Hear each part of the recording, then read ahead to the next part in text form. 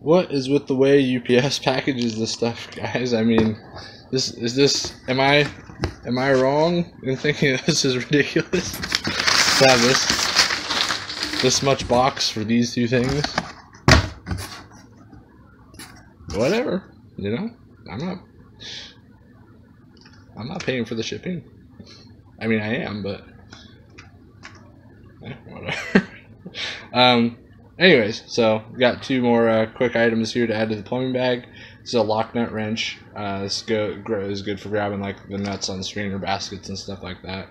You can see demonstrated so nicely there. I figured this would fit in the bottom of the plumbing bag a little easier. There's a couple different ways to grab something like that, but I figured it'd take up less space than like one of those giant size basin wrenches, and better than one of those plumber pal things that are kind of a little bulky compared to this. So I figured that'll lay down in the bottom of the tool bag pretty nice. And this is a pop-up plug wrench, you know, for so grab, stick that into whatever kind of the pop-up strainer or whatever. Different sizes.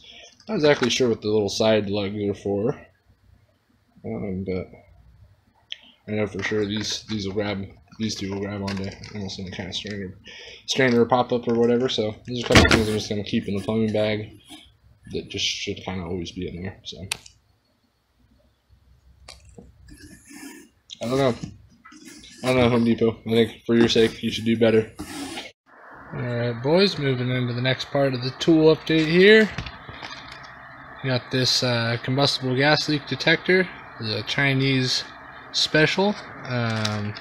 Good old Shannon Knight recommended this one to me and the rest of the HVAC technician world, that is. It is a Chinese knockoff of a TIFF. Oh man, you think I would have had it figured out with this? Oh yeah, I think that's it right there. That's the TIF number too. Is the 8800 gas leak detector. The patent wore out or something like that, and now it's free real estate. Has the exact same parts and everything, just a different case. So I got this for about 22 bucks shipped, I think. So pretty good deal. I got it pretty quickly too, because I guess it was one of those deals where it's a Chinese wholesaler that has a warehouse here in the U.S. side. So it only took me I ordered that last week and I got it already. So that's cool. I'm gonna be looking into that. I've never had a combustible gas leak detector before, so it'd be a good thing to add to the kit. I haven't opened this up yet. This is a test lead kit. I didn't know it was going to come in this nice little bag. It's kind of overkill, really. I'll probably use this bag for something else. Man, look at that. Yeah. What we got here? We got alligator clips. Are those, what the hell? Are they sewn in there permanently? What? That can't be. Yeah, maybe it can't. Oh, it's Velcro. Okay, all right. Yeah, the alligator tips there. You got the wire grabber kind here, the little hooks, little mini hooks. Those are cool. This one did not have needle points, I don't believe, but these are the test leads, and these are just cheap leads, but they seem okay. I think those are they seem to have like silicone, So.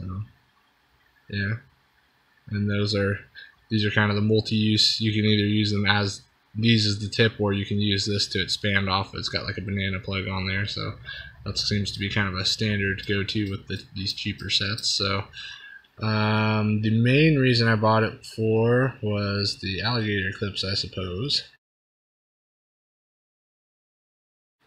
I think that's right.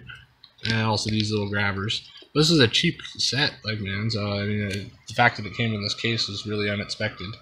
But the main thing I wanted to get was some alligator clips for my new field piece meter for the LT17A there, and I'll put these wire grabbers in there too. So then I got some needle point ones, the insulation piercing ones. I got those coming, and I couldn't find a kit that had those also, so I got those coming separately.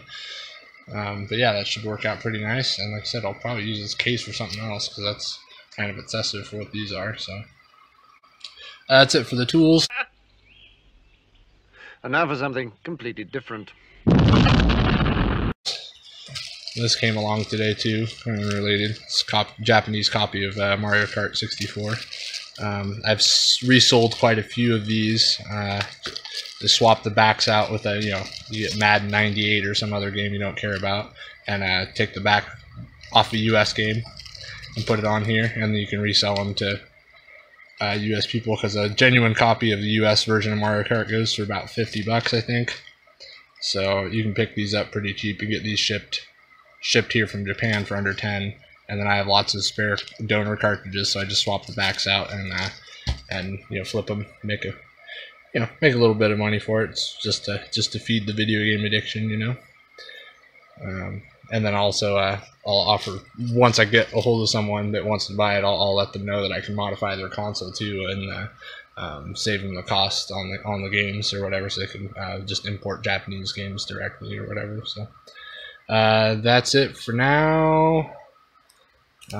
Yeah, that's it for now. Okay, got a couple more items just came in here. We will start with this funny looking thing here, which is a tabletop camera stand. Has a little phone attachment on here too, but it would work for a regular camera, so it's a standard quarter 22 right on there. So it seemed pretty nice. It's obviously pretty craptacular, Chinese or whatever, but it's gonna do what I need it to. I'm hoping I can get some footage of me doing maybe some electronics work or anything else I could do on a tabletop, really, because I don't have any good way to hold the camera at the moment. So moving on to this is the Stubby slide drive. Does 1/4 inch and 5/16. I didn't know they made this for anything but the 8-in-1. I saw, I don't remember who it was, but that's why I really like to watch the other HVAC YouTubers. That's one of the main things you get from there, in addition to just tips and tricks. You also see some of the tools they pick up, and a lot of times that's how you find your way of finding out about it. So it is for me anyways, and so that's why I kind of post some of the stuff I get too, so maybe it will do the same. So anyways, I figured that's gonna be pretty handy. I'm gonna throw that in my everyday bag. And speaking of which, I got this camera stand. I only paid for one, but they sent me two, so that's kind of a cool bonus, I guess. I'm just gonna relist this on eBay or whatever, but yeah, that's not so bad, I guess.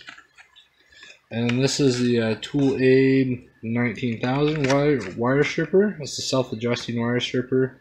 Can strip one strand, or one wire, or like multi-strand wire, like kind of flat cable. I have one of these. I got one of these from my brother. Actually, he gave it to me, and it was really nice. Worked really good. I think it's definitely made kind of with automotive technicians in mind. It's good for stripping that kind of tougher cable, and sometimes they have multi-strand cable there too. I'm going to use it for probably electronics mostly. I threw one in my little soldering bag, which I'm not sure if I did a video on that yet, but I threw one in my little electronics bag that I'm going to take with me, and then I bought this pair to keep here at home at the desk. So that's it for now. Just a couple little more items to add to the pile. See if I can get you a demo here using the new camera stand. Got some multi-strand. It's like what you'd find inside of a PC or something. I'm pretty sure that's what I yanked it out of, is an old PC. So they're self-adjusting.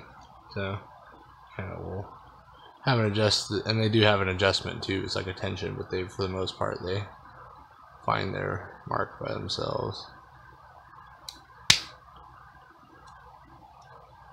I don't know if you can see that or not. Pretty fine wire, but it did strip all those. They weren't even to begin with, so we'll take another bigger bite at it.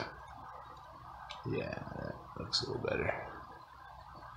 So you can see where they'd come in handy.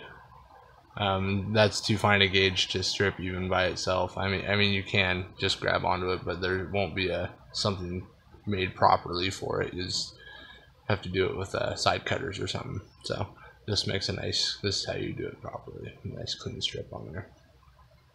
So Tool Aid pliers are great.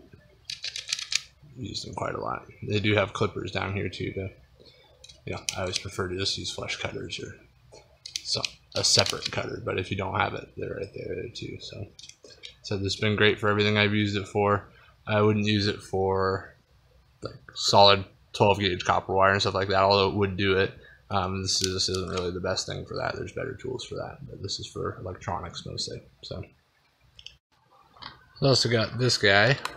This is a really cheap, you know, just Chinesey new series. This is a solder sucker, a desoldering pump. More properly, a solder sucker is just this plunger part without the. This actually has a soldering iron tip. It's hollow. You can heat up the solder joint and suck it at the same time. It takes it's a little bit of a balancing act to do it with the two separate tools. This makes it a nice all-in-one operation here. I don't know if the plunger releases, that is. May have a crib death on this one. Maybe it won't pop out until it's heated up or something. I don't know. But they give you an extra tip in there, it looks like. That's sweet of them. Oops, I don't lose it. Yeah, it looks like that's an extra tip. So, for the $8 I paid for it, it's not bad. So, I'll give it a try next time I have the opportunity to do so.